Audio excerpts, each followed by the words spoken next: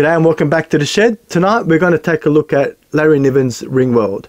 When this novel came out, it won the Hugo and the Nebula in 1970, and the book is regarded by many as the first real hard sci-fi novel that sort of led the way and paved the road for people like Peter F. Hamilton and others that came after him. So we find the book begins with the year being around 2850 and this guy called Louis Wu who's celebrating his 200-year birthday. And what we find is that Louis is getting a bit bored with life and is looking for some action. And it just so happens that he's approached by this alien being from the race of puppeteers with a bit of a proposition. And so Larry, I thought, did a really good job of describing this alien creature, so much so that I thought I'd have a go at drawing it.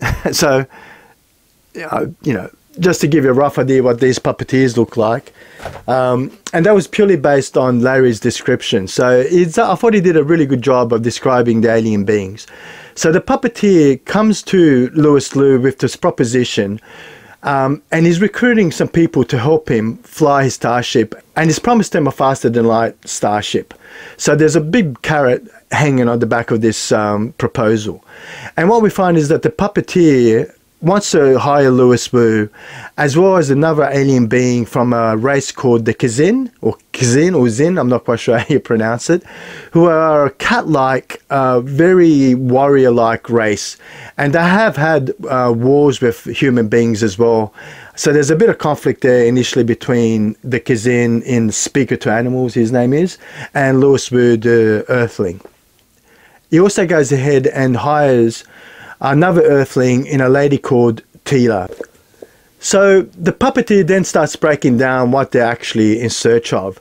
And that is one of the highlights of the novel, because what we find is that the puppeteer are a race that are cowards, basically. They just hate, they fear, they're very scared creatures.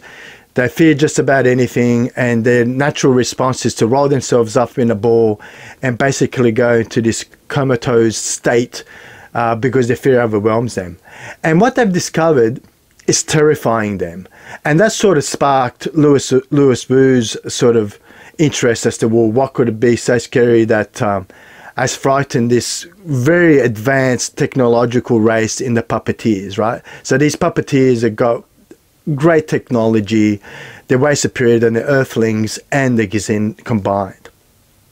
So this has sort of raised Louis Wu's interest, and he joins the puppeteer in his quest to visit this Ringworld. And what we find is that this Ringworld is not a natural construct. So it appears to be a man-made construct, or at least an alien being man-made or handmade construct that envelops a sun. So this thing is astronomical and is absolutely awesome in the true sense of the word. And Larry Niven, I think, has done a pretty good job of just describing how incredibly large this Ringworld is, because it's something like 600 million miles in length. And I think it has a radius of something like 186 million miles. This thing is absolutely gigantic. One of the oceans alone would fit the whole Earth into it, if not Mars as well. So it's absolutely gigantic. And I remember reading through the book several times where I thought, this is truly awesome. What a great idea. What great imagination to come up with the concept of the Ringworld. So I thought that was absolutely brilliantly done. And he brings his own sort of I think he's got a mathematics and a physics degree behind him as well. So he brings a lot of hard science facts that really makes the world believable from a scientific sense, right? So you do get the sense that, hey, this is potentially a reality. So they go and visit this world, and due to some circumstances, they find themselves crash landing on the Ringworld. And then the book goes through a series of journeys where they go through and try to actually, recover their vessel. So it's an interesting blend, this book. I remember when I first read it 25 years ago, I remember really enjoying the novel, and it hasn't really changed that much. And I do remember most of it, which is like extraordinary for these novels that I haven't picked up in decades. But I read through the Ringworld and I remembered a lot of it. especially the concept of the Ringworld. And I think that's what stands out to me as the strongest element and the strongest idea in this book. Just the concept of the Ringworld alone is worthwhile reading the book. What I will say though is that this time round, when rereading this novel, the characters were forgettable, and I think they still are forgettable. I didn't really remember the characters at all. I didn't remember Louis Wu at all. As interesting as the puppeteer was, I couldn't remember much of the puppeteer. Mind you, right, I've read hundreds, if not thousands, of science fiction novels over the years. So I've met a lot of alien races through my journeys in sci-fi. But, you know, is it a memorable alien? Well, it didn't last the test of time for me. I really didn't remember much about the puppeteer. Nor did I really remember much about the Gazin, which I thought was a more interesting alien being. And especially from a character perspective, I think Gazin had a lot more to offer than the puppeteer. But yeah, I would say that the characters in the book are sort of forgettable. And what you get with Louis Wu, I mean, this guy is 200 years old, but you would never know from his actions or what he, you know, how he handles himself. He just looks like a middle-aged, or it sounds like a middle-aged guy who's just going through life and doing what he does. So I thought that was a bit lacking. There was nothing really that showed or demonstrated the wisdom or the knowledge that was acquired over 2 centuries of life, right? So I thought that was a bit disappointing. I would have liked to see Larry Niven explore that area a little bit more. Now, Tila or Tina, what's her name? I'll have to flick it out. But I'm pretty sure it was Tila. It just goes to show how forgettable she was. I mean, for most of the novel, all she does is play second fiddle to Louis Wu and just a bit of eye candy for him. They have something on and off for a little bit of the novel. But the only thing about Tina or Tila or whatever her name was, pardon me, I really should have put the name to memory. But the only thing about her that makes her interesting is that she's lucky, right? So the puppeteers have gone through some breeding program, and the result is this extraordinarily lucky person. So it doesn't talk to anything about fate. It just, pure luck is what Tila is all about, which I sort of thought was a bit shallow, right? And I think that's my only real concern with the novel, is that all the characters were single-faceted, right? So you had Louis Wu, who's this earthling guy who's 200 years old and he's doing life the way he wants to do it. You had this warrior person in the Gazin, speaker to animals, who's just this fearsome warrior, and the only emotion he shows is, you know, strength and a fighting ability. You have Tila, that the only attribute she can bring to the novel is her luck and her good looks.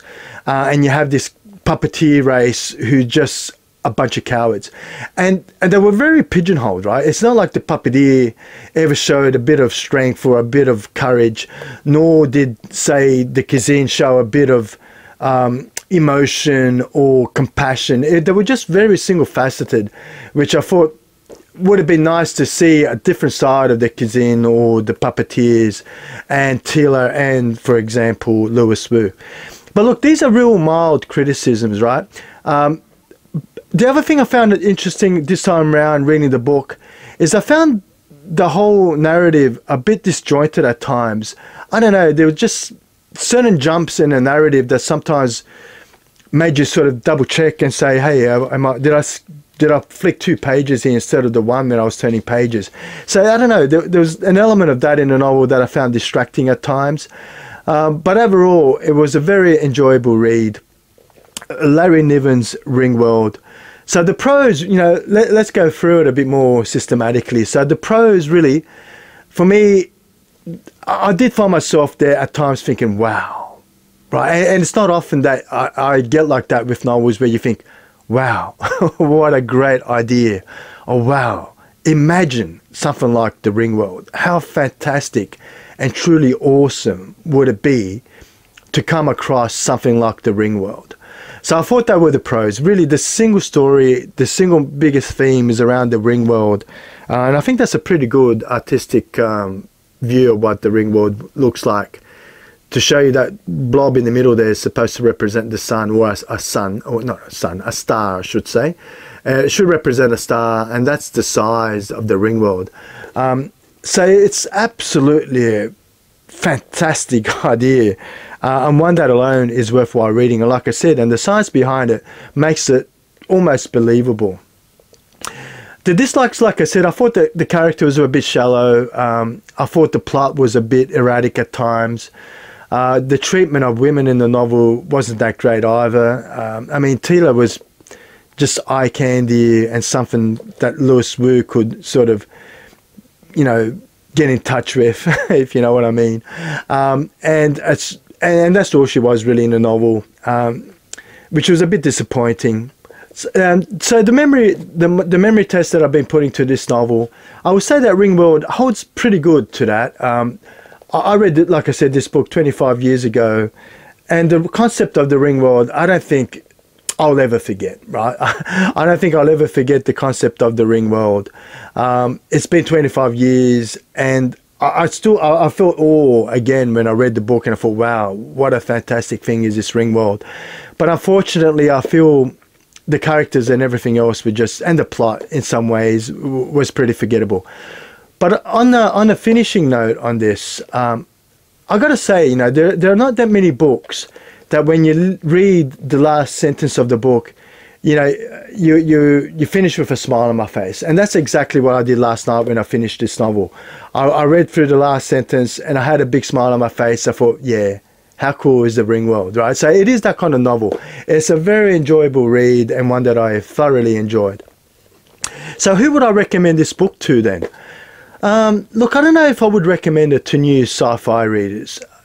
It's unless you're really well versed with science fiction, or maybe that's not fair to say, but I get the feeling that for new science fiction readers, I don't often recommend hard sci-fi novels. It's a bit harder to swallow, I find, for most people. So it's not the kind of novel that I would recommend to a first reader.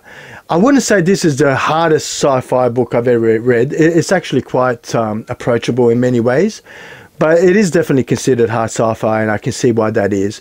So I don't know if I would recommend it to new readers, but I would definitely recommend it to people like, you know, that love someone like Peter F. Hamilton, things like The Pandora Star, some of these other great novels, and also Alistair Reynolds. I think if you like those kind of novels and you've not read a lot of vintage science fiction, I would say have a go at Ringworld. I think you'd be pleasantly surprised, but be mindful of the caveat that I mentioned, right?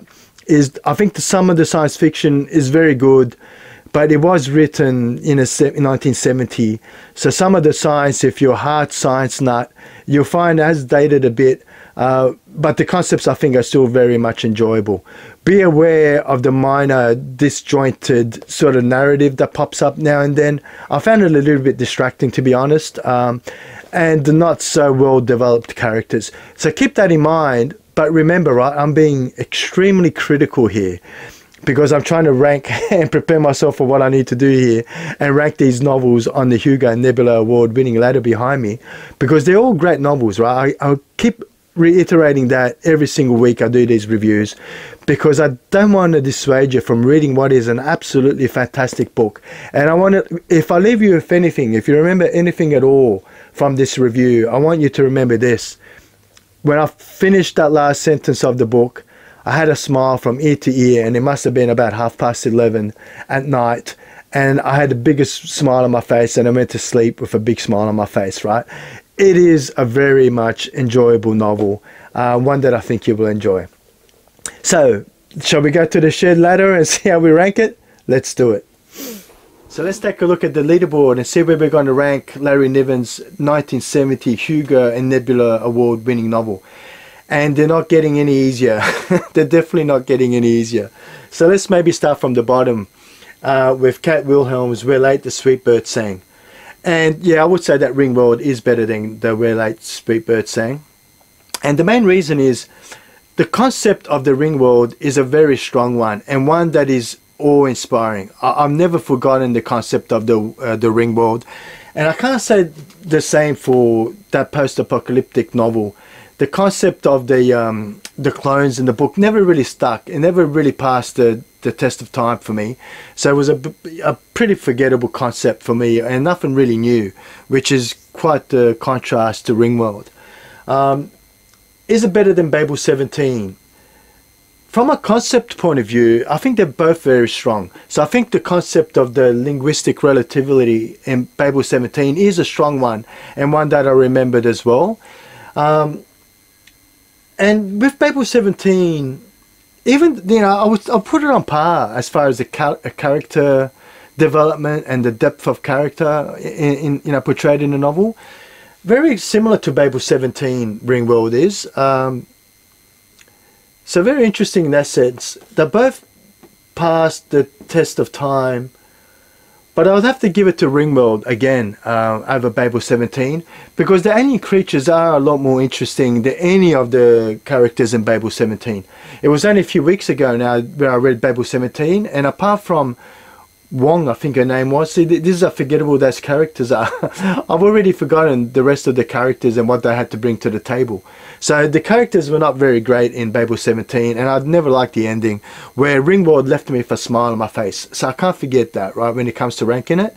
Ringworld did leave me with a smile on my face, where Babel 17 left me with a sour taste in my mouth. So that's definitely better than that. Is it better than Flowers for Algernon? Yeah, again, for the same reasons that I've pointed out in the past. Flowers for Algernon, for me, is an absolutely wonderful piece of fiction. Not necessarily science fiction. There's not a lot of science fiction in that novel. And I think Ringworld is the complete contrast to that. Very strong sci-fi elements. And the concept of the Ringworld is just absolutely awesome. I honestly was reading it a few times and I went, wow. Right. It's not often that book makes me go, wow. And this one definitely does. So I'll say it is better than Flowers for Algernon. Is it better than The Demolished Man by Alfred Bester? Yeah, I'm going to say yeah. I'm going to say yes, it is. I loved Alfred Bester's The Demolished Man. But I think the concept, purely on the concept, I think The Demolished Man, I think I enjoyed the story more so, right? But the Ringworld is a very strong sci-fi concept that I think is stronger than the Demolished Man. I mean, it has some pretty neat science fiction elements, The Demolished Man. Don't get me wrong, I really do enjoy that book. I like all these books, right? But I think the Ringworld concept is stronger than The Demolished Man. Is it better than This Immortal by Roger Zelazny?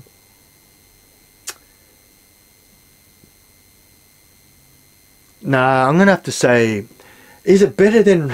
Oh man, this is a difficult one. I know Ringworld is a fan favorite. I know there are a lot of people that absolutely love Ringworld and would rank it right up there, right? So is it better than This Immortal? Maybe let's come back to it. Is it better than The Left Hand of Darkness? From a sci-fi concept, I think it is. I think it's a very strong sci-fi concept. And it does, this is an interesting one, and it does have the test of time. Like, it does definitely pass my memory test that I've been put into these. But The Left Hand of Darkness is such a much better written book. So this is going to be really interesting. This Immortal, The Left Hand of Darkness. Is it better than Forever War? Left Hand of Darkness or This Immortal? Maybe I need to start planning these beforehand, eh? Because you're watching my full mind meld here going on, and it's definitely not easy. But I want to be spontaneous with you guys. If you want me to change the format, if you want me to be a bit more quicker and not deliberate so much on what I do for choices, please drop a note and I will, you know, satisfy you guys. But I thought it's a bit of fun trying to see how I come up with these things in my head, right? So that's why for now I'll keep it like this. So Left Hand of Darkness didn't pass the memory test, but it's a much better written book. This Immortal,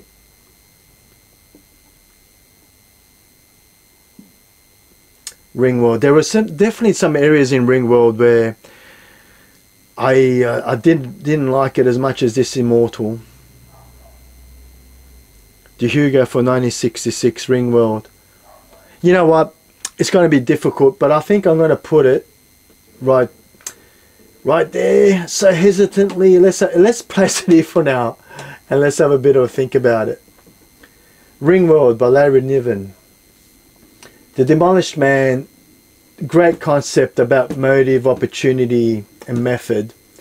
Timeless concepts. Ringworld, an unforgettable, awesome concept in a Ringworld, in a true sense of the word. It's not going to best, okay, so it's definitely not going to best The Left Hand of Darkness. That is just a very good written book. And although it didn't pass the test of time, for me, that was a really enjoyable book throughout. There was not one section in the novel where I thought, right, it was a great book. It just did not pass the test of time. So no, it's not going to be better than The Left Hand of Darkness. Is it better than this Immortal? No, I enjoyed this Immortal more. I like the complexity of the character in Conrad, right? Nomikos, whatever his name was. So I thought the character and the story, the mix of mythology, the pacing of the book, well, no, definitely this Immortal was better than Ringworld. Is it better than Demolished Man? Yeah, okay, that's 100%, but we're going to leave it, guys. Geez, that was tough. That was really, really, really tough. But I'm happy with that. And the reason I think it's going to be better than The Demolished Man is because that concept of the Ringworld is a very strong one. The Demolished Man is a wonderfully written novel. I really did thoroughly enjoy it. But I think I'm going to be happy with that, where that sits today. And it wasn't going to be better than Forever War until you just got it. So the others were pretty straightforward. It was going to always sit somewhere in the middle there. But that's where we sit. I don't know. What do you think? Have I done the book justice? I think it's a great book. All of these, I keep saying it every week, they're all very good books. But I think I'm happy with that. Yeah, let's lock it in. Lock it in, Eddie. Lock it in. For those of you who don't know, it was an Australian show. The Lock It In Eddie bit. Anyway, I'm rambling. I don't know. So hey, I've been Peter. This has been the Sci-Fi Shed. I think that has been to date the most difficult decision we've made. Because I really, really, really do enjoy Ringworld. And just one last thing, right? Ringworld for me and Rendezvous with Rama, I've always put them very side by side as two great books relating to this awesome artificial thing, and what does it mean. So it'll be really, really interesting when we go read Rendezvous with Rama again and see how that compares. It's been years, decades again, since I read Rendezvous with Rama, so it'll be really interesting to see how difficult that one will be to rank. But hey, yeah, well, thank you. Thank you for being patient and watching me struggle through that, and I'll see you next time in the shed.